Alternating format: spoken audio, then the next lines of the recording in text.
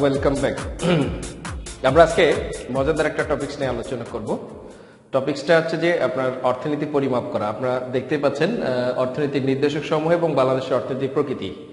এটা টোটালটাই অর্থনীতি বেজ একটা চ্যাপ্টার। আমরা অর্থনীতির মূল বেসিক জিনিসগুলা পরিমাপ করা শিখবো আর কি, অর্থনীতি পরিমাপ করব কিন্তু, ঠিক আছে? আচ্ছা, তো দেখেন আমরা দেখেছি এখানে অর্থনৈতিক নির্দেশক সমূহ, তারপরে আমরা বাংলাদেশ অর্থনীতি দুইটা ভাগে বিভক্ত আর কি। প্রথম অংশে বলেছে অর্থনীতির নির্দেশক। নির্দেশক জিনিসটা কি বুঝেন?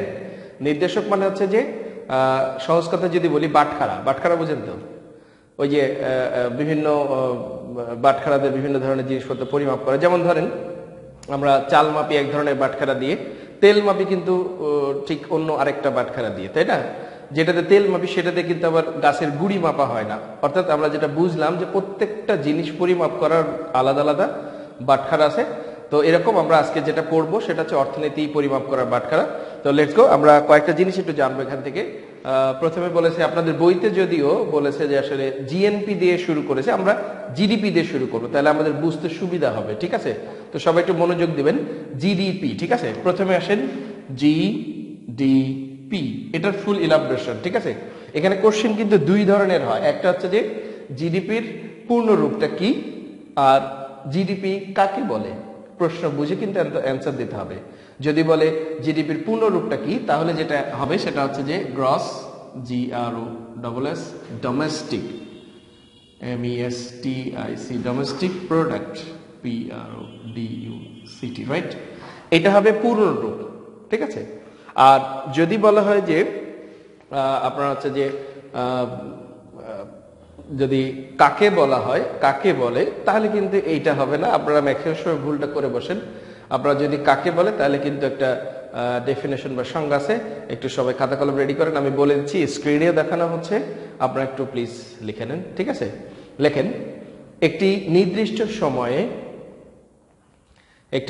সময়ে সাধারণত এক বছরে, অর্থনীতির বছর বুঝেন তো?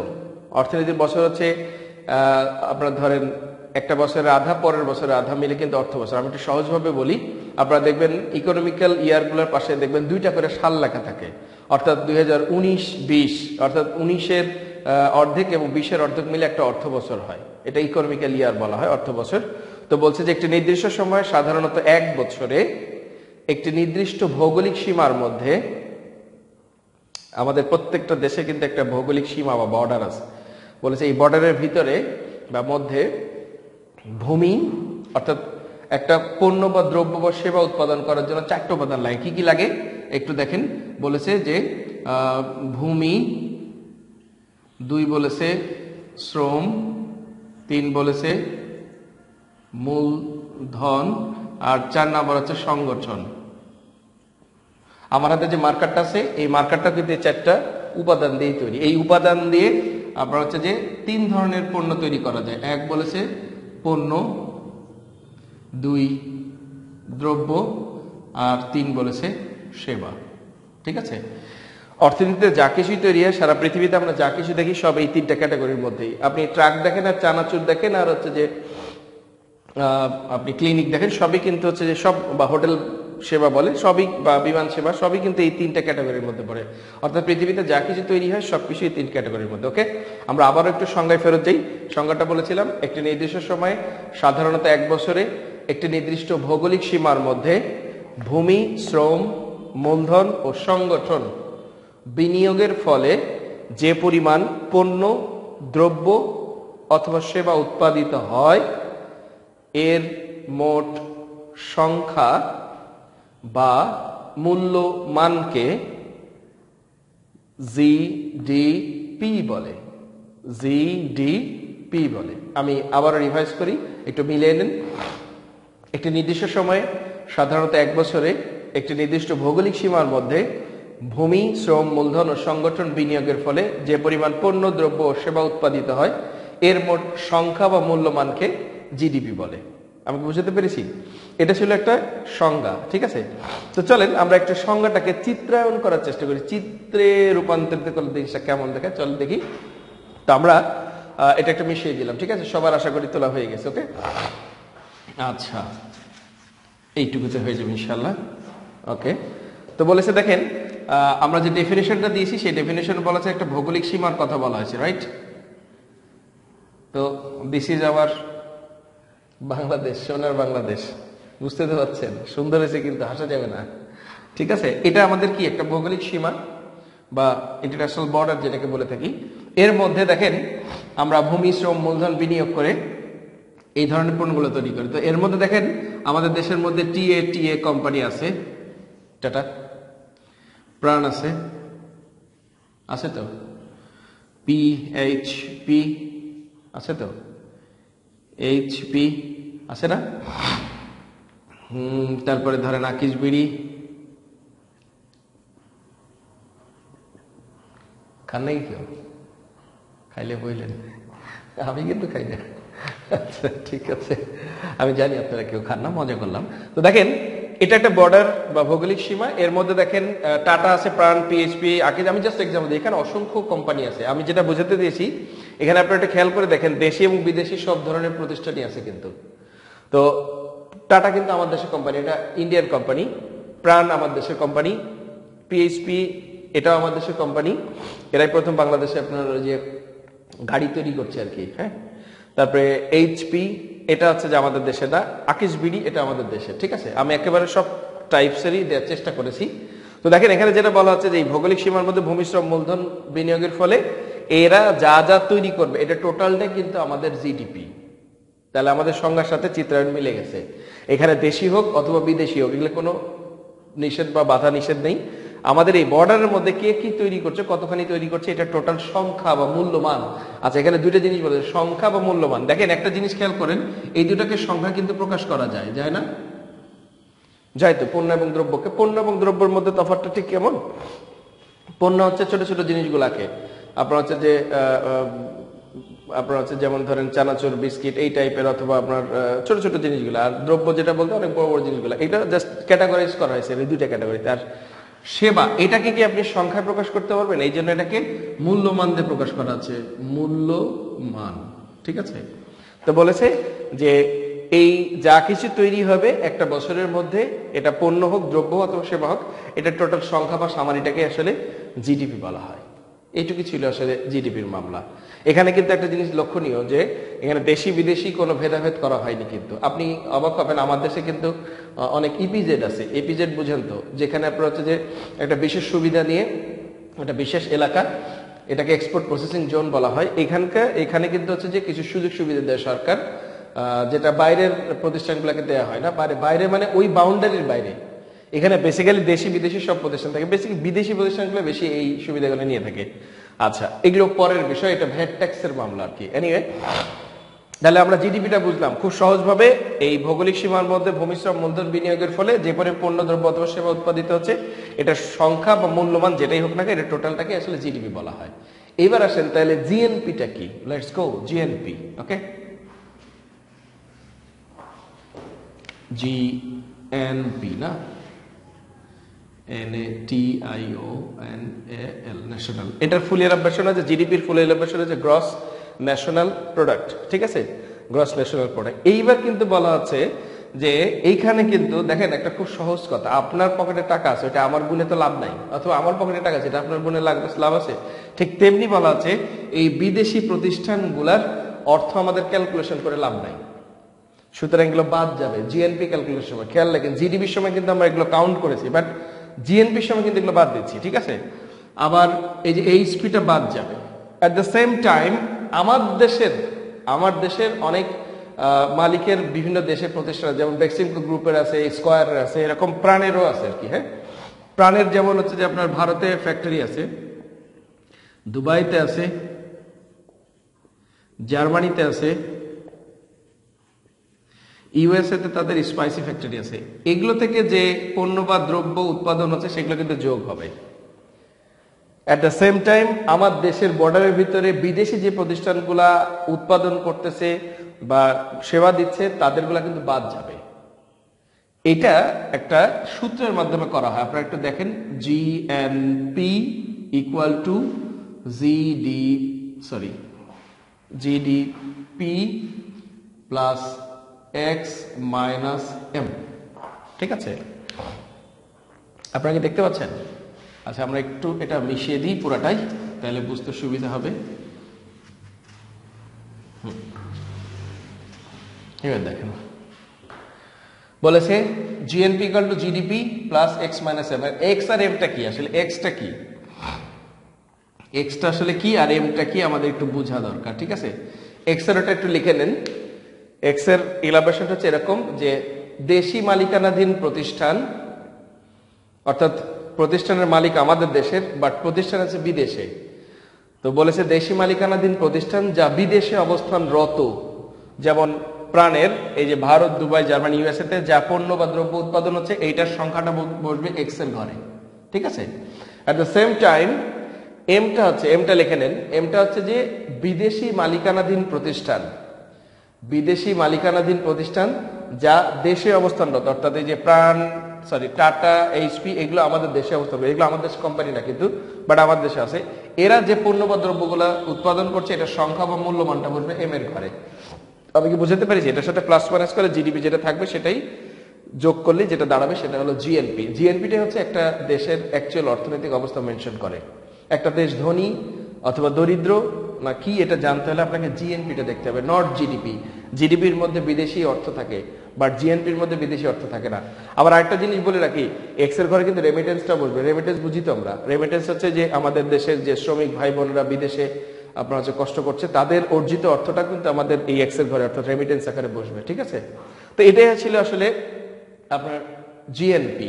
একটা দেশের অর্থনৈতিক অবস্থা মেনশন করে কিন্তু জিএনপির মাধ্যমে। একটা দেশ ধনী দরিদ্র এটা আমরা বুঝতে পারবো কিন্তু তাদের এই জিএনপি দেখে, ঠিক আছে।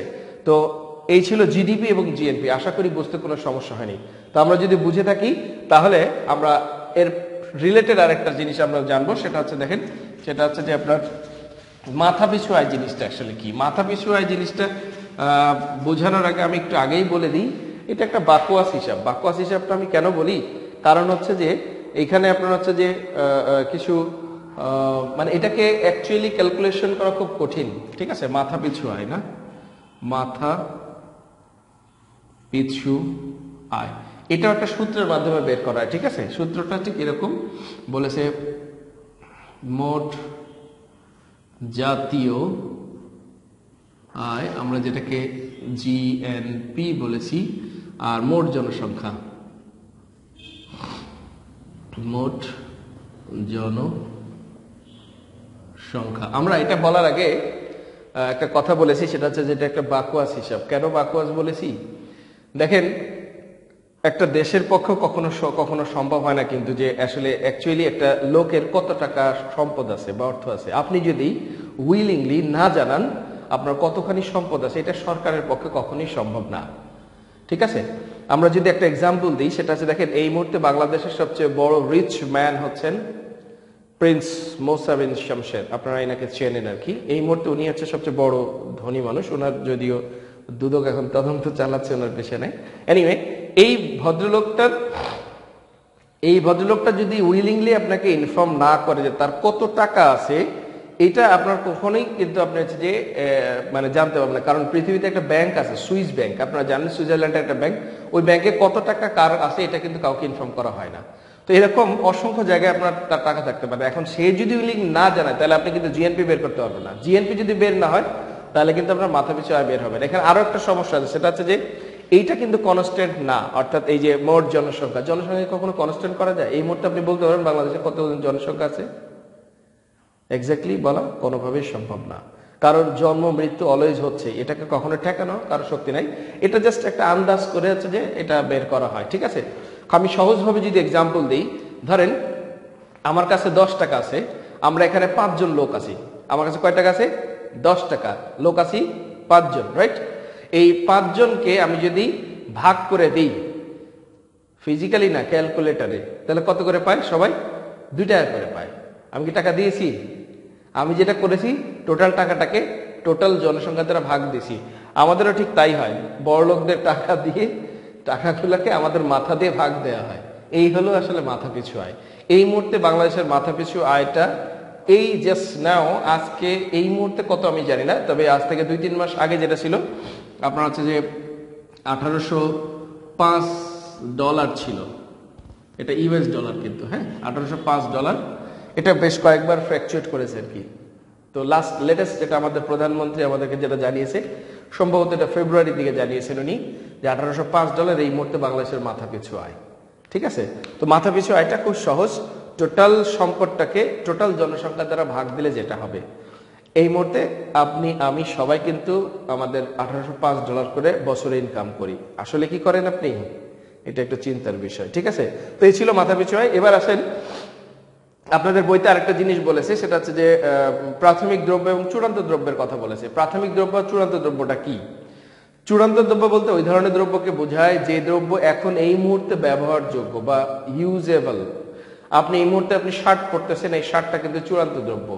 এটা তাহলে প্রাথমিক দ্রব্য কি ছিল? এটার প্রাথমিক দ্রব্য যেটা ছিল সেটা হচ্ছে যে এটা সিট কাপড় অবস্থায় ছিল, তার আগে সুতা ছিল, সুতার আগে তুলা ছিল। এটা কয়েকটা স্টেপ আছে আপনাদের বইতে অবশ্য। আপনার হচ্ছে যে এই কাপড় তুলা দিয়ে বোঝাইছে। আমি যদি একটু সহজভাবে বোঝাই, ধরেন আপনি একটা ক্ষেতে গম বপন করলেন। গম বুঝেন তো, ফ্লাওয়ার আটা হয় যেটা থেকে, গম বপন করলেন। 1 কেজি গম বপন করলেন। কতখানি? 1 কিলো, 1 কেজি। এটা বপন করার পরে পরিচর্যা করলেন, পরিচর্যা করার পর গাছটা বড় হলো। গাছ বড় হওয়ার পরে এখান থেকে আপনি আপনার হচ্ছে যে 10 মণ গম পেলেন। কতখানি গম পেলেন? 10 মণ গম পেলেন। আপনার এই স্টেজে 1 কেজি গম ছিল প্রাথমিক দ্রব্য, আর 10 মণ গম হচ্ছে চূড়ান্ত দ্রব্য।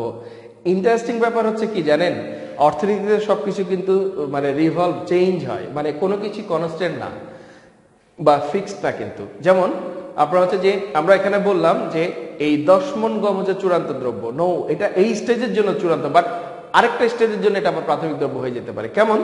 ধরেন আপনি এখন ওই যে চূড়ান্ত দ্রব্য গম দিয়ে এবার কি করবেন? কেক বানাবেন, তাহলে কিন্তু এটা প্রাথমিক দ্রব্য হয়ে যাবে। যেটা কিছুক্ষণ আগে আমি চূড়ান্ত বললাম, বাট সেটাই কিছুক্ষণ পরে কিন্তু আবার প্রাথমিক আরেকটা স্টেজে যে কিন্তু প্রাথমিক দ্রব্য, কারণ গম ভাঙিয়ে আটা হবে, আটা থেকে ময়দা হবে, ময়দা থেকে কেক হবে। বুঝে গেছে? তো ঠিক এই প্রাথমিক দ্রব্য এবং চূড়ান্ত দ্রব্যের ব্যাপারটা ঠিক এরকম, যে কোন স্টেজের সর্বশেষ অবস্থাটাকে আসলে চূড়ান্ত দ্রব্য বলা হয়, যেটা ব্যবহারযোগ্য বা ইউজ করার যোগ্য, আর সেটার শুরুটা ছিল প্রাথমিক দ্রব্য। আপনাদের এখানে তুলা দিয়ে শুরু করছে, ব্যাপারটা ঠিক তেমনি। আপনার তুলাটা আপনার হচ্ছে কাপড় তৈরির প্রাথমিক দ্রব্য হতে পারে, কিন্তু কাপড়টা তৈরি হওয়ার পরে সেটা আবার হচ্ছে যে আপনি শার্ট বানাতে পারেন। শার্ট বানালে সেটা চূড়ান্ত দ্রব্য হবে। আবার এই শার্ট কেটে কিন্তু আবার অনেকে আবার অন্যান্য কিছু বানাতে পারে, তখন কিন্তু আবার ওই শার্টটা কিন্তু আবার কিছুক্ষণ আগে যেটা চূড়ান্ত ছিল, এরপর এটা আপনার হচ্ছে যে প্রাথমিক দ্রব্যে পরিণত হবে। এই হলো চূড়ান্ত দ্রব্য প্রাথমিক দ্রব্যের মামলা। এবার আসেন, আপনার 3টা জিনিস একটু লিখে নিতে হবে। সেটা হচ্ছে যে আমরা বলে ফেলেছি, আমরা এখানে আলোচনা করেছি জিডিপি, জিএনপি, জিএনআই বা মাথা পিছু আয় যেটাকে বলা হয়ে থাকে, পার ক্যাপিটা যেটাকে বলা হয়ে থাকে, আমরা সেটা নিয়ে আলোচনা করেছি। আমরা প্রাথমিক দ্রব্য এবং চূড়ান্ত দ্রব্য নিয়ে আলোচনা করেছি। এবার আপনারা যেটা করবেন সেটা হচ্ছে যে একটু দ্রুত 3টা কোশ্চেন লিখে নেন। নাম্বার 1, 1 নম্বর হচ্ছে পৃথিবীর অর্থনীতির খাত কয়টি? পৃথিবীর অর্থনীতির খাত কতটি? উত্তর হচ্ছে 3টি। পৃথিবী বা বিশ্বের যেটাই লেখেন, বা বিশ্বের অর্থনীতির খাত কয়টি? 3টি। কি কি? কৃষি, আমি একটু লিখে দিই, কৃষি, 2 হচ্ছে শিল্প, 3 হচ্ছে সেবা। এই হলো পৃথিবীর 3 ধরনের 3 টাইপসের অর্থনীতির সেক্টর বা খাত, রাইট? এবার সেকেন্ড কোশ্চেন লেখেন যে বাংলাদেশের অর্থনীতির খাত কয়টি? তাহলে নিশ্চয়ই বাংলাদেশ বিশ্বের বাইরে নাকি? না, আসলে ব্যাপারটা তা না, একটু আলাদা, এই জন্য আমি একটু লেখাচ্ছি। লেখেন 2 নম্বর কোশ্চেন, বাংলাদেশের অর্থনীতির খাত কতটি? উত্তর হচ্ছে 15টি। বিশ্বের 3টি, বাংলাদেশের 15টি, ব্যাপারটা একটু কেমন হয়ে গেল না? আসলে কিছুই না, এই 3টি কি ভেঙে কিন্তু এই 15টা করা হয়েছে। কেমন? এখানে শুধু কৃষি বলেছে, আর বাংলাদেশ যেটা করেছে মৎস্যকে আলাদা করেছে, পশুপালনকে আলাদা করেছে, হাল চাষটাকে আলাদা করেছে, পাখি পালনটাকে আলাদা, এইভাবে করে করে আপনার হচ্ছে যে 15টা বানাইছে। এবার লাস্ট কোশ্চেন যেটা লিখবেন সেটা হচ্ছে বাংলাদেশের অর্থনীতির উপখাত বা প্রধান খাত কতটি? বাংলাদেশের অর্থনীতির উপ বা প্রধান খাত কতটি? এটা অ্যান্সার হবে 5টি। এই 15টাকে আবার তারা হচ্ছে যে আপনার জাস্ট 5টা উপখাতে বিভক্ত করছে, কৃষির আবার কয়েকটাকে সেপারেশন করে করে 5টা করেছে। এই 3টা কোশ্চেন খুবই ইম্পর্টেন্ট, এই 3টা কোশ্চেন আপনারা একটু মাথায় রাখবেন, ঠিক আছে? এটা খুবই জরুরি। ওকে, আচ্ছা, আমরা আপনাদের বইতে অবশ্য দেয়া আছে, আপনারা এই যে 15টি খাত কি কি আছে এগুলো একটু দেখে নেবেন। এটা দেয়া আছে আর কি, এটা দেয়া আছে, আপনারা একটু দেখে নেবেন, এবং 5টি দেয়া আছে, এটাও দেখে নেবেন আর কি, ঠিক আছে? তো এই ছিল মোটামুটি। এবার আসলে একটু বইটা বের করেন, আমরা কিছু জিনিস দাগাই দেব। এইখানে খুবই গুরুত্বপূর্ণ যে জিনিসগুলো খুবই আসে। সারণী নাম্বার 1 নাম্বার সারণীতে কয়েকটা জিনিস দাগ দিবেন। সেটা হচ্ছে যে আমি এগুলো একটু মিশিয়ে দিই, তাই না, আপনাদের জন্য একটু সুবিধা হবে।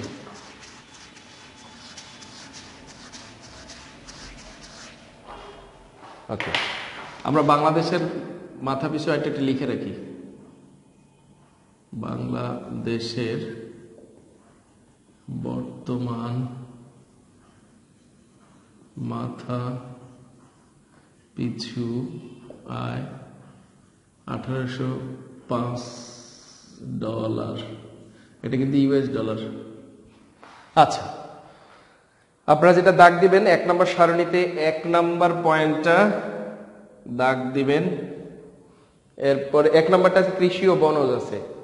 এরপরে দিবেন আপনারা হচ্ছে যে 4 নম্বরটা দাগ দিবেন।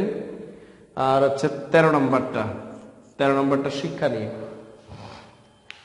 এগুলো থেকে সরাসরি 2 ভাবে কোশ্চেন আসতে পারে। এক হচ্ছে ক নাম্বার কোশ্চেন আসবে, যে ধরেন বাংলাদেশে শিক্ষা খাতের জাতীয় আয়ের অর্থনীতির খাতের মোট দেশজ উৎপাদনের জাতীয় আয়ের অবদানটা কত %? আপনাদের বইতে দেখেন দেয়া আছে।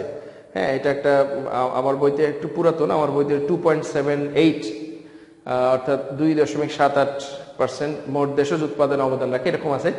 এইগুলো কিন্তু সরাসরি ক নাম্বার কোশ্চেনের জন্য আসতে পারে। আদারওয়াইজ যেটা হতে পারে সেটা হচ্ছে যে আপনি ধরেন শিক্ষা নিয়ে লিখতেছেন, বাংলাদেশ অর্থনীতিতে শিক্ষার অবদানটা কি, তখন কিন্তু এগুলো দিতে হবে।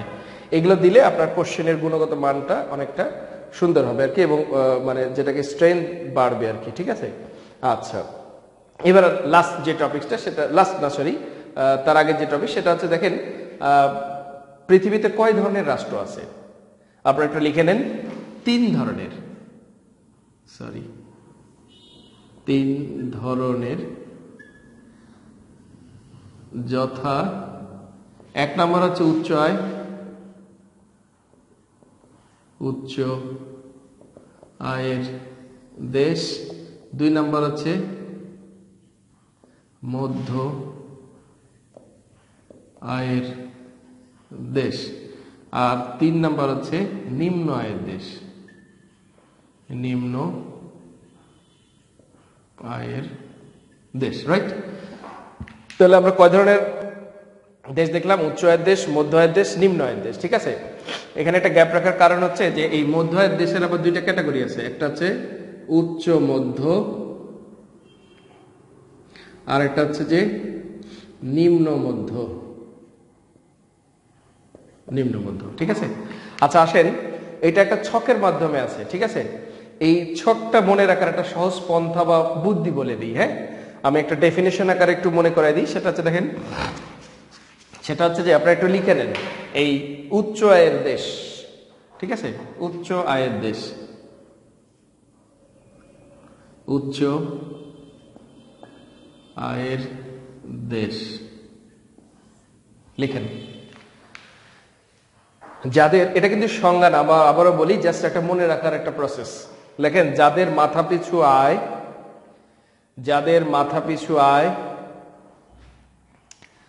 $40,000, $40,000 এবং এর উপরে, $40,000 এবং এর উপরে তাদের মাথাপিছু আয়, কিন্তু এটা আমাদের মাথাপিছু আয় কত ছিল? 1805। আর যাদের মাথাপিছু আয় $40,000 এবং এর উপরে, তাদেরকে উচ্চ আয়ের দেশ বলা হয়। এই যে উচ্চ আয়ের দেশ, ঠিক আছে? এবার আসেন নিম্ন আয়ের দেশ, ঠিক আছে? লেখেন যাদের মাথাপিছু আয় $40,000 নিচে, $40,000 নিচে কিন্তু $2,000 উপরে, $2,000 উপরে, $40,000 নিচে কিন্তু $2,000 উপরে, তাদেরকে মধ্য আয়ের দেশ বলা হয়। তাদেরকে মধ্য আয়ের দেশ বলা। আমি আবারও বলি, সেটা হচ্ছে যাদের মাথা পিছু আয় $40,000 নিচে, অর্থাৎ $39,000 থেকে অথবা $39,999 থেকে আপনার যে $2,000 পর্যন্ত যারা, তারা হচ্ছে মধ্য আয়ের দেশ। ঠিক আছে, এবার আসে নিম্ন আয়ের দেশ কাকে বলে? যাদের মাথা পিছু আয় 1,000, যাদের মাথা পিছু আয় $1,000 এবং এর নিচে, যাদের মাথা পিছু আয় $1,000 এবং এর নিচে, তাদেরকে নিম্ন আয়ের দেশ বলা হয়। আমাদের মাথা পিছু আয় কত? 1805। তাহলে আমরা কোন ক্যাটাগরির মধ্যে পড়ছি? কোন ক্যাটাগরির মধ্যেই পড়ছি না, কারণ উচ্চ আয় $40,000 উপরে, আর মধ্য আয় আছে 40 থেকে 2,000 মধ্যে, নিম্ন আয় আছে 1,000 নিচে। তাহলে বাংলাদেশ কোন ধরনের দেশ? বাংলাদেশ হচ্ছে, এইখানে আবার একটু খেয়াল করে দেখেন, এখানে আবার দুইটা ক্যাটাগরি করছে। এই যে উচ্চ আয়ের দেশ, উচ্চ আয়ের দেশের আপনার হচ্ছে যে ক্যাটাগরি করছে, এই ক্যাটাগরিটা হচ্ছে এরকম। আপনার প্রথম ক্যাটাগরিটা হচ্ছে যে বলেছে উচ্চ মধ্য। উচ্চ মধ্য কোনটা? উচ্চ মধ্য বলেছে ওই যে আপনার 39,999 থেকে আপনার হচ্ছে যে 2,000 পর্যন্ত, তাই না? 2,000 পর্যন্ত, এটা হলো উচ্চ মধ্য আয়ের দেশ। আচ্ছা, এবার বলা হচ্ছে এই $2,000 নিচে কিন্তু $1,000 উপরে যারা, তারা হচ্ছে নিম্ন মধ্য আয়ের দেশ। এখন কিন্তু আমাদের একটা ক্যাটাগরি পাইছি $1805, অর্থাৎ আমরা হচ্ছে যে এই ক্যাটাগরির মধ্যে অবস্থিত। এই ক্যাটাগরিটাই হচ্ছে নিম্ন মধ্য। বাংলাদেশ কিন্তু আর নিম্ন আয়ের দেশে নাই, আমরা কোথায় আছি? নিম্ন মধ্য আয়ের দেশে আছি। এই জন্য দেখলেন না, প্রধানমন্ত্রী অনেক ফলাও করে বললো যে আমরা আর ধনী গরিব নাই, আমাদের অবস্থান এক ধাপ উপরে উঠছে আর কি। নিম্ন আয়ের দেশ থেকে আমরা নিম্ন মধ্য আয়ের দেশে গেছি। ঠিক আছে, এই জন্য বাংলাদেশ কিন্তু এখন আর দরিদ্র দেশ না, যদিও করোনা অবস্থা খারাপ করে দিয়েছে অনেকটাই, তারপরেও আমরা অর্থনৈতিকভাবে কিন্তু খুব স্ট্রং। ঠিক আছে, পকেটে টাকা নেই তাতে কি সমস্যা, আমাদের কিন্তু অর্থনীতি খুব স্ট্রং। এনিওয়ে, এইটা আপনারা যেটা করবেন, আপনাদের বইতে আপনাদের সারণী নাম্বার 2 নম্বর সারণী কিছু জিনিস দাগাইতে হবে, একটু লিখে নেন প্লিজ। আমি এগুলো মিশিয়ে দিলাম।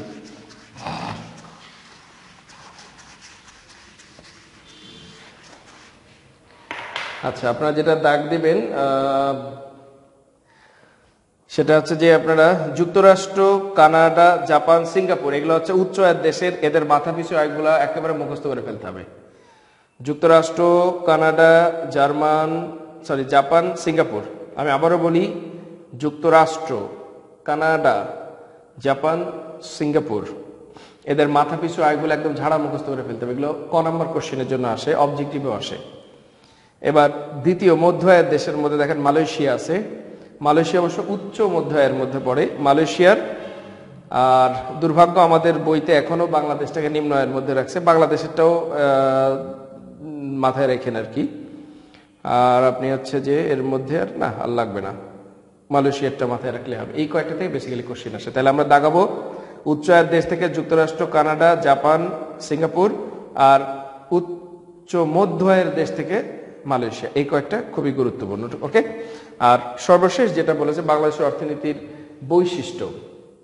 অর্থনীতির বৈশিষ্ট্যটা আমরা জানি, বাংলাদেশ আসলে নিম্ন মধ্য আয় থেকে একেবারে নিম্ন আয় থেকে নিম্ন মধ্য আয়ের দেশে গেছে।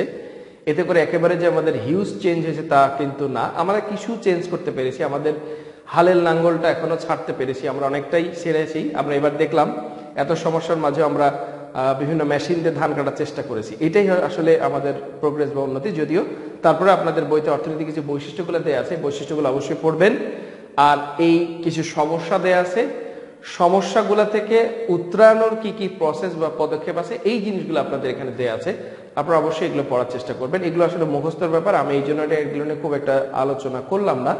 আপনারা একটা মেহরবানি করে বইগুলো দেখে এগুলো পয়েন্টগুলো একটু দেখে নিতে হবে। ঠিক আছে, আমরা মূল বেসিক জিনিসগুলো আলোচনা করে ফেলেছি। তো আশা করি ভালো আছেন, ভালো থাকবেন সবাই। আর এরপরে ক্লাসের জন্য অপেক্ষা করতে থাকেন। ইনশাল্লাহ আমি খুব তাড়াতাড়ি আবারও কিছু ক্লাস নিয়ে আসবো ইনশাল্লাহ, আপনারা দেখেন। আর এটা এখন বইগুলো মিলাই নেন, আমার বিশ্বাস যে সবকিছু ইজিলি বুঝতে পারবেন। যদি বুঝতে সমস্যা হয় আমাকে জানাবেন, ফোন করেন অথবা আপনারা ইনবক্সে টেক্সট করেন, টেক্সট করে জানাবেন। আমি ইনশাল্লাহ আপনাদেরকে সবগুলা আরো ইজিলি বোঝানোর চেষ্টা করবো, তবে অবশ্যই বইটা ওপেন রেখে আমাকে ফোন দিবেন, ঠিক আছে? তো সে পর্যন্ত বিদায়, সবাই ভালো থাকবেন। সি ইউ এগেন, আল্লাহ হাফেজ, থ্যাংক ইউ।